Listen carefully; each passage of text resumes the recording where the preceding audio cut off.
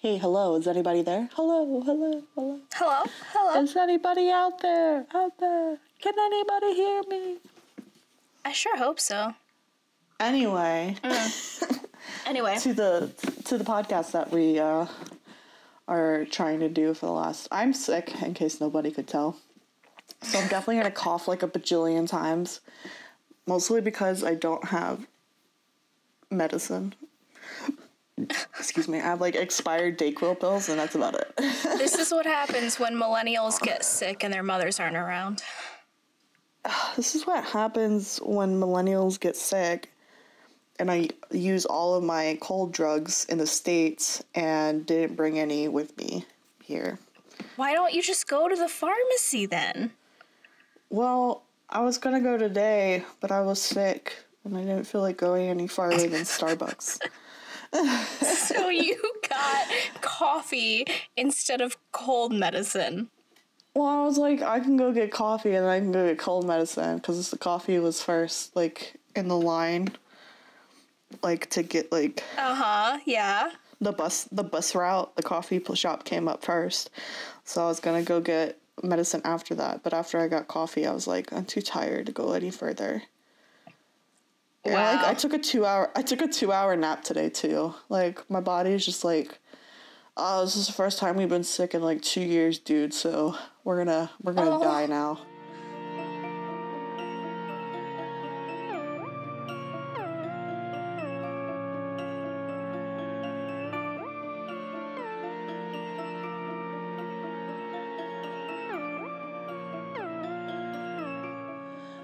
As you know, it's beginning to look a lot like Christmas. I don't care if this comes out in January. I told you. Every day is Christmas till Little Christmas. But welcome back. Wait. Wow, that was a lot. Our podcast called Dinner and a Murder. I almost said, and that's why we drink. I don't think Em and Christine would appreciate that. I'm Em. You're obviously Christine. Not Clearly. Because Em and I are both queer, but because you're the one married. I don't have a dog yet, though. Need to work on that. I know, oh my god. Anyway. I'm sorry, I coughed right into the microphone. Thanks. You're welcome. Did I make it past the little red bar? Anyway, welcome back to Dinner and a Murder. We're your hosts. I'm Rose. And I'm Chelsea. And this is our mess of a podcast. Thanks for bearing with us, everybody. I'm sick, so I'm like delirious. I don't know what's happening. It should fun. This will be really interesting then. This will be great. Yeah. So just a reminder, send us your stories to our email at dinnerandamurder. It's pod, right? Yes, dinnerandamurderpod@gmail.com. And the stories she's referring to are your personal paranormal and true crime stories that you may have from your hometown or from your childhood, anything like that. We want to hear about it and we want to be able to talk about it, so send those in to us. You can also send us your, like, local urban myths, or I am a fan of creepypastas, so if you have a short little creepypasta or... I don't know. You want to tell us some creepy-ass story that you had of sleep paralysis? Don't, please. That actually scares me. Go ahead and send them. Try to give yourself, like, a little title. Yeah, so it kind of sticks out to us. And, yeah. Give us your name so we can give you some credit, too. Some people be sending stuff with no name on it.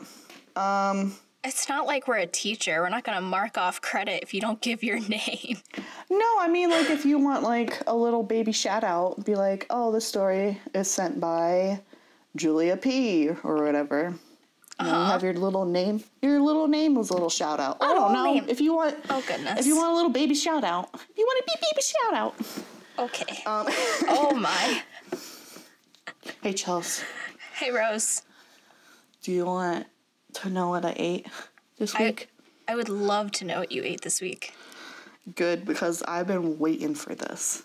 Oh, man. This has been on the list for a long time. You've been so excited about this one. I have been here 3 times.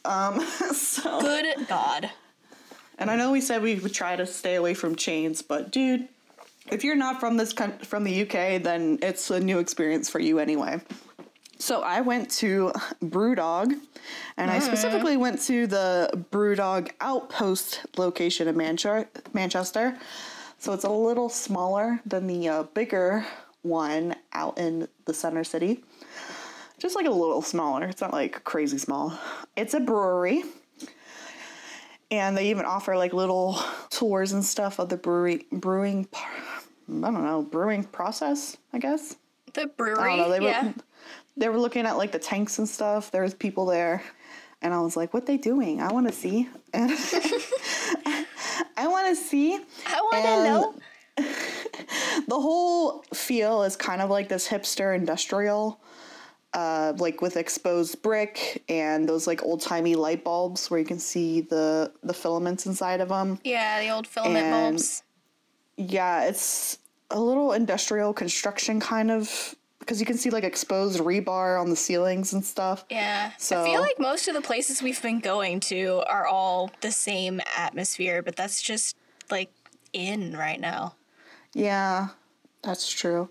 Well, here's the thing is that Manchester is like the Portland, Vancouver of the UK. So we're basically in the same place. This is like, remember when like Nirvana and all of them were like coming out, and I know they're from like Seattle, I think. But like that grungy like 90s music was coming from like the area, like the Seattle to Vancouver, like the Portland Pacific areas. Northwest. Yeah, but specifically up like in Oregon and Washington. They also had like their like UK version of that here. So Manchester is like the Seattle, Portland, Vancouver of the UK. So we're basically in the same place. Okay. Yeah, sure. So BrewDog's a Scottish chain bar that specializes in craft beers. Has a very like relaxed, casual, kind of edgy vibe to it. Very easygoing. The staff are friendly and knowledgeable about the beers. Always it's good. Dog friendly. Oh, like that's the best part. Like every other place, but I have to mention it. Shout out to the doggies, the doggos. Yes. I'm waiting for the day somebody brings a cat on their leash, and I'm like, yes. That would be hilarious. They serve a killer brunch, which I've had, and they also have vegan and vegetarian options. Nice. They have a couple of locations in the U.S. and in Germany. Unfortunately, the locations in the U.S. are like in Ohio. So Jesse, why Ohio? Which kind of sucks because you would think it would be like in Portland. This kind of place. Who wants to go to Ohio? So to get to what I had what they call Jet Black Heart, which was a nitro vanilla milk stout. Of course. Of course, it's you. And what they call a Cluck Norris, which was a buttermilk fried chicken sandwich with Cajun mayo, coriander, which is just cilantro. Basically. This is a different part of the cilantro thing. I was like, I forgot the word for it. And it typically comes with red onion and avocado, but I don't like red onion and avocado. So I mean, I would love the avocado, but yeah, keep the red onion away from me. Yes, I added cheddar chaz to it. Cheddar cheese to it, cheddar chaz. And it's all on a sesame and poppy seed brioche bun. Is that how you say that? Yes. Or brioche? Oh, it's the best bun. It's brioche. Brioche. Oh, wow. And then it came with fries or chips, as they call it here. And I ordered mac and cheese. That sounds so good. It was. So the food was very, very good. It had 2 fried chicken fillets on this monster of a sandwich. Oh my God. Yeah, I ended up having to take like half of a fillet off because I was just like, it's too much food. I'm not going to make it. That's so much. The mac and cheese was very garlicky and, well, like in a good way, not a bad way. I was about to say, why would there be garlic in mac and cheese? I put garlic in my mac and cheese. And it had like little like the onions that are like crispy on top. Onion straws? Like a little, not the straws, but like crumble. I guess like you would say onion straws, but like crumbled up. So usually I don't like crusties on my mac and cheese, but it wasn't too bad. The Cajun mayo was pretty adequately spicy. Like not adequately spicy. It's not so much that like you're crying, but enough where you're like, it's got a little kick to it, like a little bite. A little Chuck Norris kick to it, which I assume is why they call it the Cluck Norris. I mean, I would assume so. The chicken was juicy and very well done, and the breading was just very good. It wasn't soggy or overcooked or anything like that. So it was all around, the chicken sandwich was amazing, and the fries, always amazing. You can't really mess that up. They were like beg to differ. You can definitely mess up fries. I mean, I guess, but they were like thick, long boys. Like the steak fries, but like longer. Okay. The slanty boys. Oh my god. Like I said, the Jet Black Heart was a stout. It was very hoppy and had like a roasted flavor, very dense but smooth. It's like I said, it's a nitro vanilla milk stout, so it had like a sweet undertone to it. And it's supposed to be their Guinness equivalent, so naturally, of course, I would gravitate towards it. But I tasted another stout. So they have like a bar, like you did back at the Growler, that long row of taps. What's that called? That is called a growler station. So they had like a growler station. And it was just like a bunch of their beers on tap. And I told her, I told the worker lady that I like stouts, and so she had me try the Jet Black Heart and another one called All Roads Lead North. And oh my God, it was delicious. It was very, very dark, smooth. It's a Tonka bean coffee and vanilla milk stout. So it was like a beautiful stout espresso. It was sweet and very tasty. And I just thought, the only reason why I didn't get it was I thought it was going to clash with the like the Cajun mayo and the fried chicken. So I was like, keep that in mind, Rose, so that I mean, I feel like stouts in general just don't go with savory food. Stouts are like dessert beers, in my opinion. I mean, I guess, but I got the Jet Black Heart, and I probably will get the All Roads Lead North the next time I go, maybe for brunch. I mean, not in the morning. And that was... Well, I mean, it's brunch. You're meant to be drinking at brunch. It's brunch, so I don't like mimosas, so I might as well have stout. Exactly. Just, my mother would be so proud. And that was BrewDog. If you're in the area and you have never tried it, I mean, you can look it up. It's all over the UK. So if you're anywhere in the UK, look up and see if there's one near you and go try it out. If you hadn't, try all their beers because I'm sure they're all fantastic. Yep. And that's all. Sweet. That's awesome. And that's all I had. I forgot. That's all you got? And that's the way the cookie crumbles. That's what it's saying. I was trying to think. All right, Bruce. I was like, oh, God. What's the saying? And that's the way the cookie crumbles. I struggled so much with that. Oh, God. Well, now that Rose has her footing again, please like and follow our Facebook page at DAAM Podcast, our Twitter at DAAM Pod, and our... For fuck's sake, Rose. I'm sorry. And our Instagram at Dinner and a Murder. Whew, all right. Are you done now? Are you good? I'm good. Okay. You know, I did the things. Are you sure? Yes. So, Chelsea. Rose. You have a story for me? I do. I have a story. Ooh, I'm excited. For you, the story of Georgia Tann, the child thief. Ooh. Yes, so let's jump right into it. Beulah George Tann affectionately called Georgia by her parents, was born... Yeah, I would not want Beulah to be my name. I'm sorry. Her parents are already setting her up for failure in life. She was born on July 18th, 1891, to parents George Clark Tann and Beulah Yates. I see where they got her name. Not very creative, these two. They did what they could. Wow. Well, John Bonet Ramsey. I mean, 2 in a row here with the creative naming of children. With the creative names. Oh, man. Anyway, Tann's father was a judge. He is reported to have been a, quote, domineering personality towards his family. Ooh, that sounds abusive, but okay. Yeah, domineering was specifically in quotes, so I was like, was he though? Is that the word he wanted to use?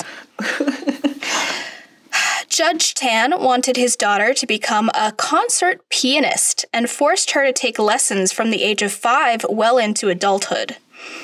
Ooh. Yeah, right?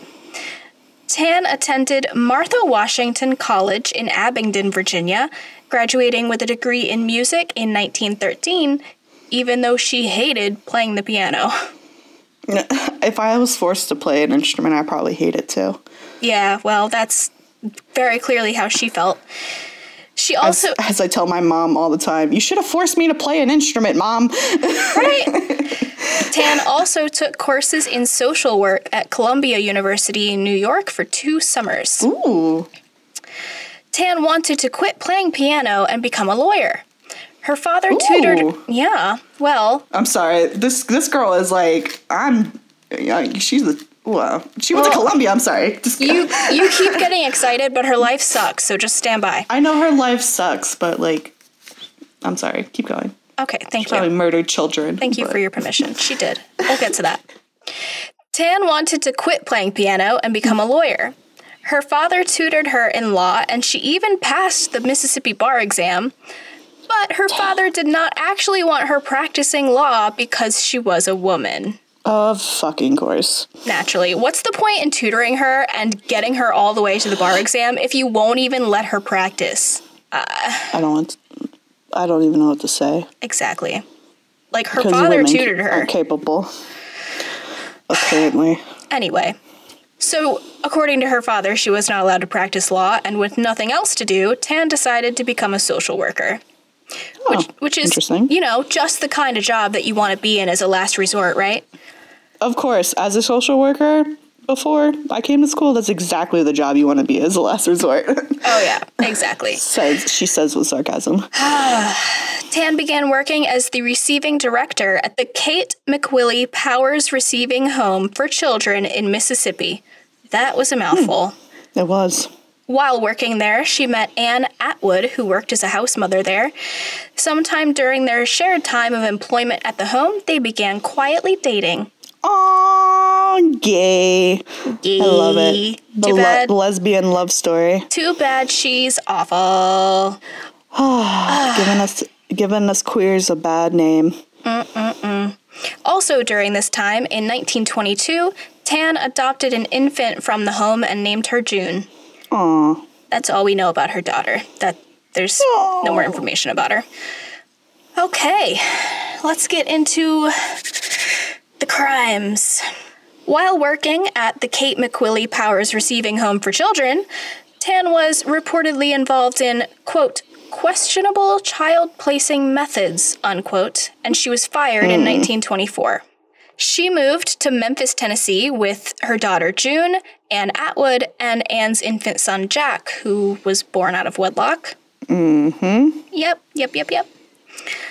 Their quote-unquote Boston marriage, which is the cohabitation of 2 financially independent women, was viewed as, quote, suspiciously homosexual. Shocker. Just suspiciously. Just suspiciously homosexual. Boston marriages before this time were viewed as totally socially acceptable because, 2 unmarried women have to support themselves somehow, so why not live together and make it easier? But at this point in time, people were starting to grow suspicious of 2 women living together alone. There were already rumors going around that they were gay. How dare they? How dare they? But they did hide the true nature of their relationship, even though they were living together with their children. Oh. In Memphis. Yes, it does. But I don't feel bad for her. In Memphis, Tann worked as the executive secretary at the Shelby County branch of the Tennessee Children's Home Society. Apparently, no one actually called past employers for references in these days. No. Nah. Tann used aggressive tactics to take over the organization. Good old hostile takeover. That's the way you do it. That's the way. In 1924, she began trafficking children. No. Under Tennessee law, adoption agencies could only charge prospective parents for their administrative services to prevent selling children. Before Tann took over, the organization only charged $7 for adoptions in state, which included the legal fees to go to court and formally adopt the child and administrative paperwork, stuff like that. $7. What year was this, Ned? 1924 is when Georgia Tann took over the organization. Okay, sorry, I just missed the date, sorry. So this is the 20s. When Tann took over, she started bringing in prospective parents from out of state, mostly New York and California, and charging them a premium for her services. Oh my God. Every 3 weeks or so, 4 to 6 babies were transported to each state for adoption. The prospective parents would meet the caretaker at a hotel to see the child and were charged $700 to be given as a check addressed to Georgia Tann. Jesus. Yeah, so they weren't even addressing these checks to the agency. They were addressing them directly to Georgia Tann. If that's not a red flag, I don't know what it is. That's not suspect at all. No, not at all. She would also charge the parents for background checks that she never actually pursued, travel costs to transport the child and caretaker, and adoption paperwork at 5 times the actual cost. Jesus. Records indicate that between 1940 and 1950, brace yourself, over 3,000 children were adopted in those 2 states alone. Oh my God. 3,000 children by one adoption agency. Not even that, one branch of one adoption agency. And everybody was like, that's normal. Totally normal, right? Now, I know you may be thinking, adoptions cost more than that now. There's nothing wrong with that. And she's placing needy kids with good families. No. It gets worse. Of course. It's alleged that Tann pocketed 80 to 90% of the profits from these out-of-state adoptions.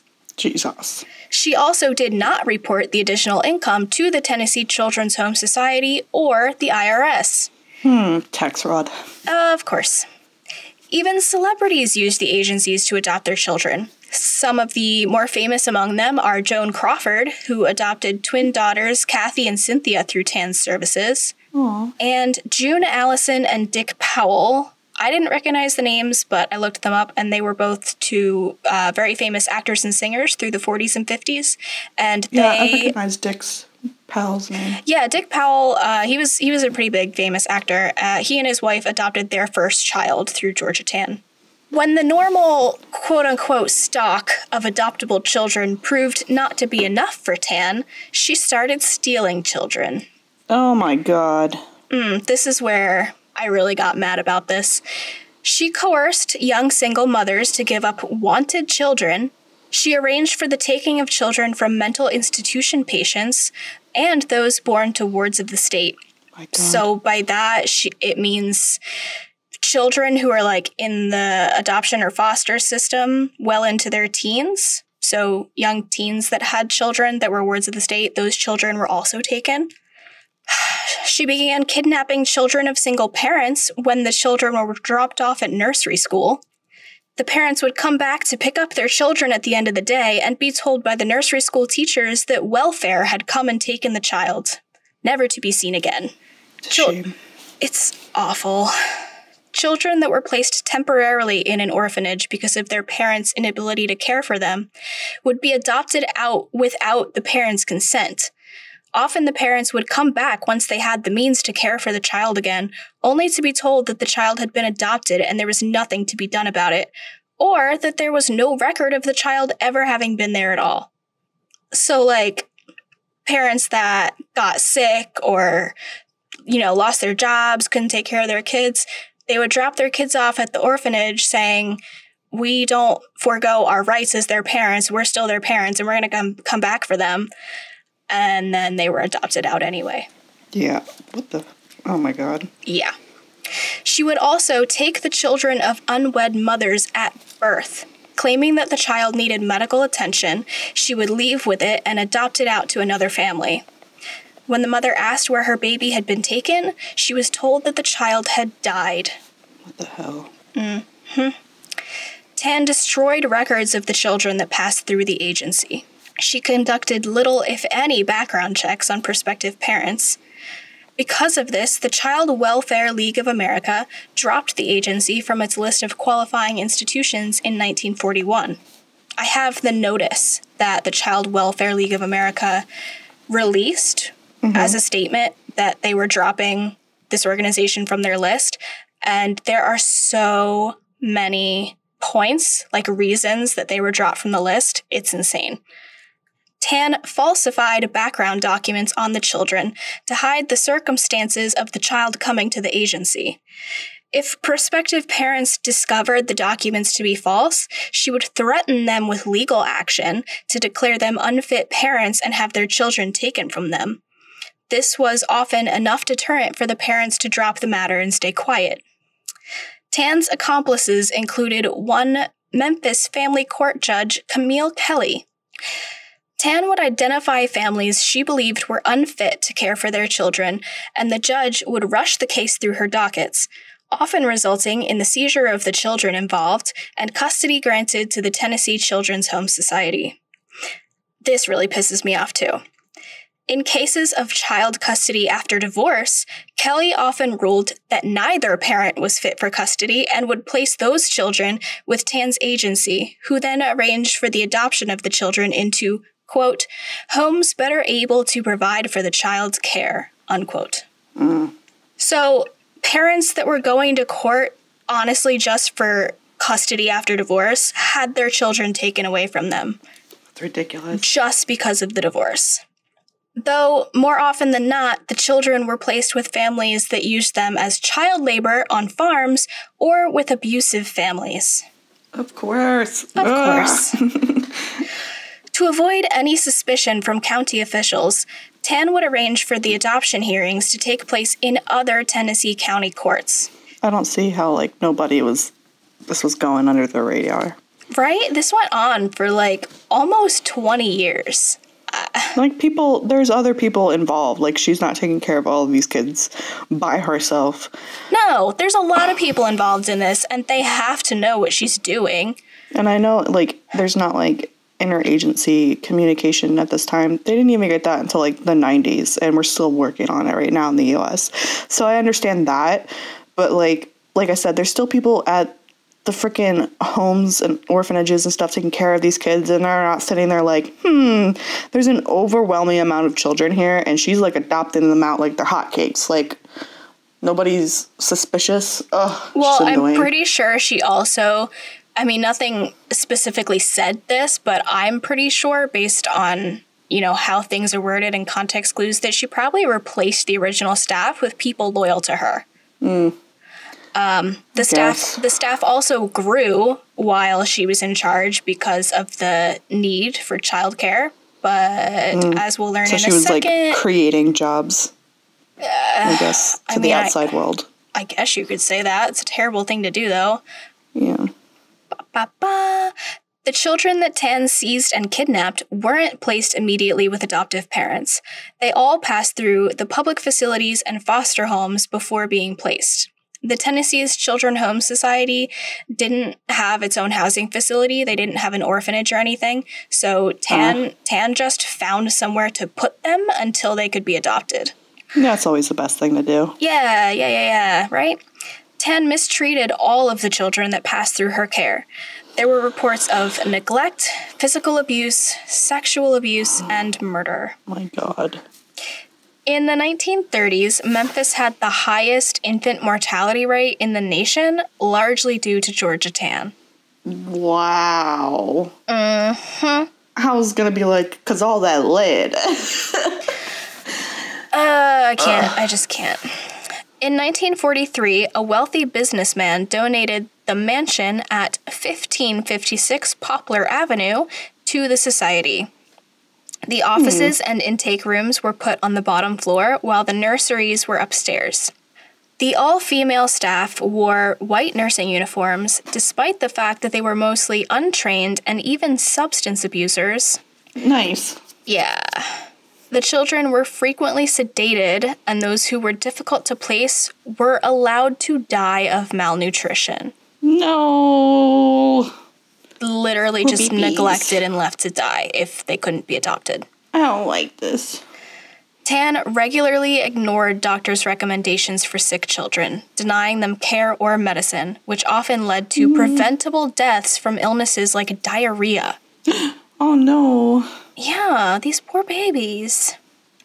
While some of her victims are known to be buried in Elmwood Cemetery in Memphis, Tennessee, other children were never accounted for, and the exact number of children killed by neglect remains unknown, with estimates of about 500 deaths due to mistreatment. Oh my goodness, the poor babies. I know, the poor babies. So, finally, right around 1950, officials caught wind of what was going on here. Finally. The Tennessee governor of the time, Gordon Browning, launched an investigation into the society on September 11th, 1950, after receiving reports that the agency was selling children for profit. He assigned Memphis attorney Robert Taylor to the case. Public Welfare Commissioner J.O. McMahon accused Tann and her cohorts of receiving as much as $1 million in profits. Jesus. Yeah. The Tennessee Children's Home Society was permanently closed in December 1950. Oh my God. It is estimated that Tann stole over 5,000 children. Oh my God. Yeah. Stole them from their families, from people that loved them and wanted them and were looking for them. The states of New York and California, where Tann placed most of the children, vowed to take action, but an investigation was never opened. None of those children were ever restored to their families. Want to hear some shit? Sure. Tann died of cancer on September 15th, 1950. Just 3 days before charges were brought against the Tennessee Children's Home Society. So she was never brought to justice. What a bitch. Bitch had the audacity to die. The audacity. The audacity. Not up in here. Not up in here. No!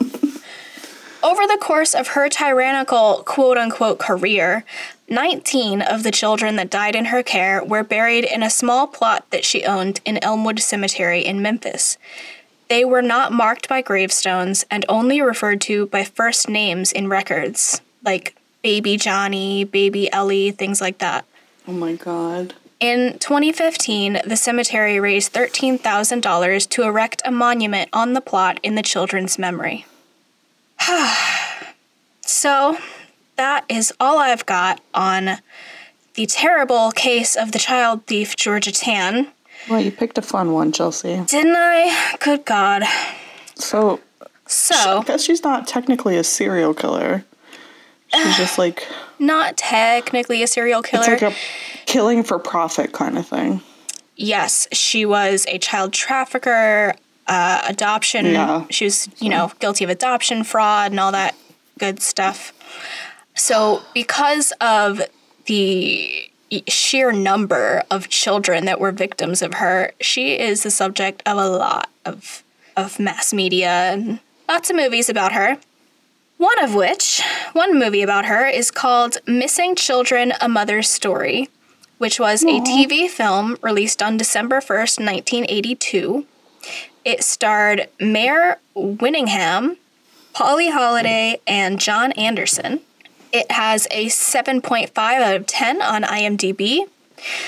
It was inspired by the Georgia Tann case, but otherwise very loosely based on the case. Oh, okay. It doesn't actually feature a character named Georgia Tann. It's just events that kind of mirror the case, but not directly from it. I see. Next, there was Stolen Babies, which was also a TV film. It was released on March 25th, 1993 on Lifetime. It starred Leah Thompson, Kathleen Quinlan, and Mary Tyler Moore as Georgia Tann. It has a 6.3 out of 10 on IMDb. This one is directly based on the case. It features Georgia Tann, of course, and her organization, but the main character, played by Leah Thompson, is fictional, and the story that surrounds her is also fictional. So a little bit of fact, a little bit of fiction all mixed into this movie. I mean, it's life. Maybe they just, like, mixed, like, a common story into one person kind of thing, probably. Yeah, I mean, it's a Lifetime movie, so they had to take dramatic liberties. You got it if you want to be on Lifetime. Got to. Lifetime has to be dramatic. Not that this story wasn't dramatic on its own, but... Then, actually, backtracking a little bit, in 1989, Unsolved Mysteries did an episode featuring her case. It was released on December 13th, 1989, and the host of the show at the time was Robert Stack. It told the story of a single father, a widower, whose wife had died in childbirth, and his child was taken by Georgia Tann, and he was searching for his long-lost daughter 50 years later. Oh, my God. It was so sad. I mean, he told the story of how, you know, he and his wife were poor, but they were in love, and they were so excited to welcome their child.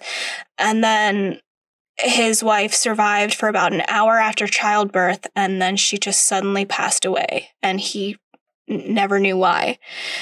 And then, of course, Georgia Tann caught wind that he was a single father with a baby, and she came along and stole it. What a bitch. What a bitch. And I'm not sure if he ever found his daughter. I really, really hope so, though. I don't know. That's so sad. Yeah, it's everything about this case is heartbreaking. I mean, the sheer number of families that she destroyed, it's incalculable. It's insane. Next, Deadly Women on Investigation Discovery did an episode called Above the Law. It aired on September 13th, 2013, and has an 8.5 out of 10 on IMDb. That's because it's a good-ass fucking show. It's an amazing show. I love it. I have anything on ID is amazing. ID is the reason why I don't have Sky TV. I'd be sitting there watching it. Oh, man. I have not had the pleasure of seeing this episode of Deadly Women, but I hope to soon because it's an amazing show. I feel like Wives with Knives. That's the shit right there. Oh. ID TV. Sponsor us. Oh, my God. Georgia Tann has frequently been the subject of podcast episodes like this one for as long as podcasts have been around. Wait, this is a podcast? No, I'm kidding. Whoa. I mean, if there's a true crime podcast out there, odds are they've done an episode on Georgia Tann. In 2007, Barbara Zantz Raymond, I hope I said that right, released a book called The Baby Thief, The Untold Story of Georgia Tann, the Baby Seller Who Corrupted Adoption. The babies. Long title, but it has a 3.5 out of 5 on Goodreads and 4.3 out of 5 from Barnes & Noble. So, seems like a pretty good book. And that is all I've got on the child thief, Georgia Tann. I'm pretty surprised that Georgia Tann isn't the inspiration for Miss Hannigan from Annie, because Miss Hannigan was a truly evil house mother for the orphanage that Annie lived in. And it reminds me an awful lot of Georgia Tann. So... Tomorrow. What, you've never seen the musical, but you can sing Tomorrow? Yeah, I've never seen... What is the movie called? The Sound of Music, but I know The Hills Are Alive. Well, that's a classic. Sound of... Well, so is Annie. I just haven't seen it. Well, it's good. Okay, so Annie came out in... I feel like 1985. The newest one with Jamie Foxx came out in 2014. The one before that came out in 1982. Ooh, I was so close. Oh, Carol Burnett played Miss Hannigan in the 80s version. As you were talking and I was listening, I wrote some thoughts down. Oh, please share. Okay, share with the class. Okay. The whole thing where people are basically coerced into giving away their wanted children still happens today. There was actually like this huge case that I saw on CNN, and I learned about it in my women in crimes class where we learn about like trafficking with children and women. And there are a lot of people internationally where they're like poor or uneducated parents, but they are able to still kind of provide for, like, not so poor that their children are starving, but but their parents are uneducated. So they're like these adoption agencies in their countries that are like, oh, well, we're going to take your kid and place them with like an American family or whatever, and they're going to provide for that child and get them like a good education and everything. And the parents are like, yeah, and they end up signing these papers, not realizing that they're signing away their parental rights, and that their like children are going over to be adopted. Not realizing they're never going to get their children back. Yeah, and by the time they realize what's happened, there's nothing they can do because they've signed away their rights, number one. And number two, they probably have no idea where their children are going or if the government is going to listen to them, because sometimes they live in areas where the government doesn't really care about their people. So I've heard of agencies like that, like where they take advantage of undereducated people, and then the people in America that are adopting these children think they're doing this really good deed, bringing a child out of poverty and adopting them, and they don't even realize that the child has a family that wants them back home. Yeah, and by the time whether or not like American families realize what's going on, maybe some of them don't have the resources to really reconnect. Yeah. Them, because as far as they know, all the documentation was legal. The parents signed away their rights, and they have no real tangible proof that the parents were coerced. So there's nothing really, like the adoption agencies say they can't do anything about it. I'm sure there is, but nobody wants to do anything. Yeah. Which leads to like another issue where you were saying where the expense of the adoptions are just extremely high and ridiculously high. And I know a lot of people are like, well, if you're going to take care of a kid, you should have a lot of money. But the amount of money it costs to adopt a child is so astronomical that it could probably make you have no money to take care of the child. Like, you don't need grands and grands of money to take care of a child for like a year. You just need it over time, Yeah, like as long as you make a decent income enough to take care of that child month to month or year to year. Yeah. It's fine. And so, I've looked into it too, because adoption is how, we've discussed about growing our family, and it costs an average of between 10 and 15 grand on the low side to adopt a child. On the low side. On the low side. It can cost like 4 times as that, 5 times as that. If you go to other agencies. It's just a whole mess.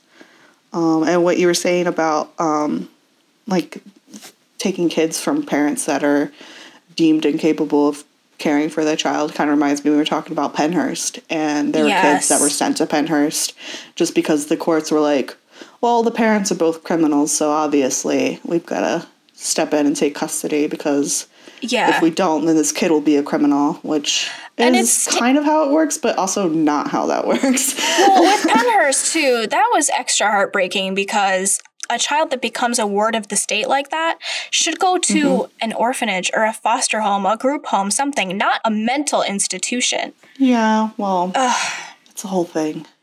Anyway, if you enjoyed this episode of Dinner on a Murder, please subscribe and tell your friends to tune in.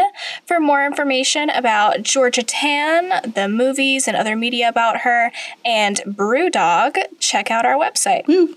And like Chelsea said earlier, please like and follow our Facebook page, our Twitter, and Instagram for more content. Also, please rate and review us on iTunes and Facebook. It helps so much to get good reviews.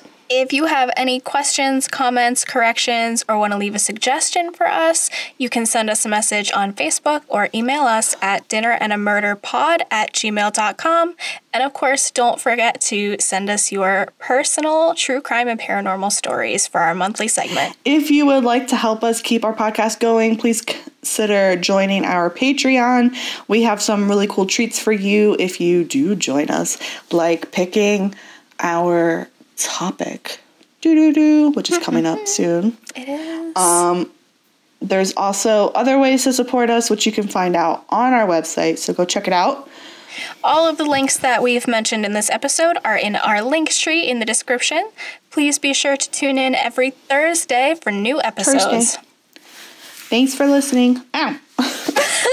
Thanks I for almost listening. yanked the earplugs out of my ears, my eyes. No! I almost yanked my earphones out of my eyes. That would have been weird.